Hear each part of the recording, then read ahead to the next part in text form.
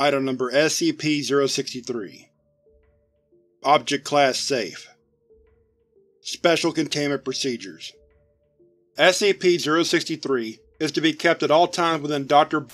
personal bathroom, located within the personnel quarters upon Site-19. Object is to be used as designed at least once in a 24-hour period, or the object will begin to emit an unknown specialized radiation that results in objects and material within a 0.6 meter or 2 feet radius being slowly warped and eventually disintegrating into a fine dust.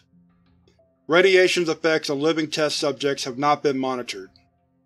Description: SCP-063 appears to be an average pale blue toothbrush. Stenciled along the side of the object are the words, "The world's best Tothbrush."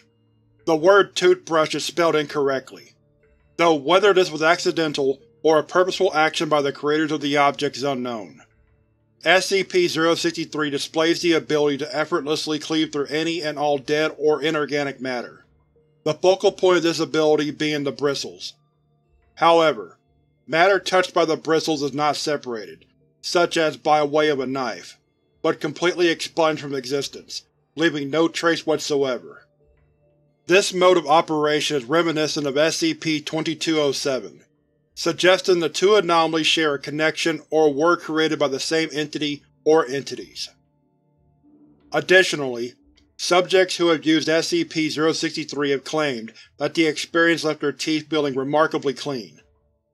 In spite of its extraordinary abilities, lab analysis has discerned that SCP-063 is completely made of common plastic.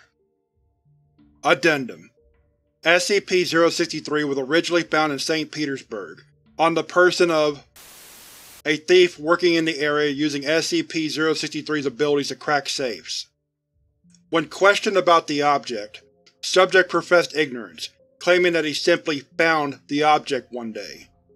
Questioning of the subject continued, until he took his own life.